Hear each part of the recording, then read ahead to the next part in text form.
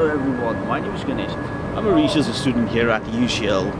As I was passing by the Union building, I came to notice that there is an election happening next month. Initially, I didn't thought much about it. And later, when I went home, I couldn't resist myself. I went through the profile of each candidate.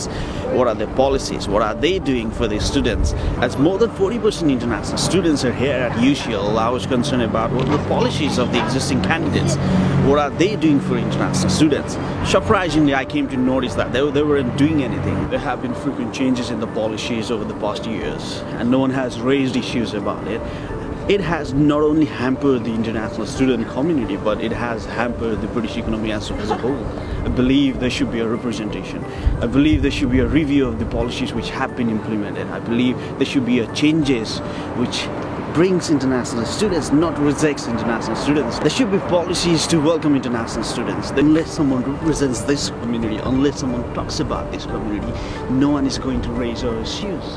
No one is going to talk about the challenges faced by international students. It just feels like we're purely wanted because of our money, and there's nothing else, no other value is seen of us being in the UK. It's just kind of, okay, come here, give us our money, go to university, and then just go. It just feels like constant being policed and just message that you're unwelcome, you're unwanted.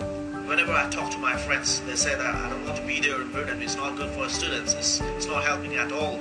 There are frequent changes in rules and regulation, and the policy is not favourable to international students. But they're worth billions of pounds a year. London boasts top universities in a top city. Protecting that reputation is vital. I believe that the union could do a lot of things to bring changes for the international students. I put it as a manifesto, and I'm running for the welfare and international student officer.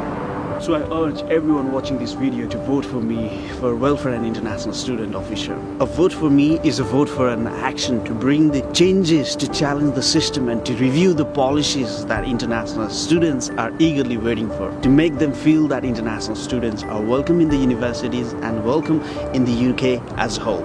Thank you.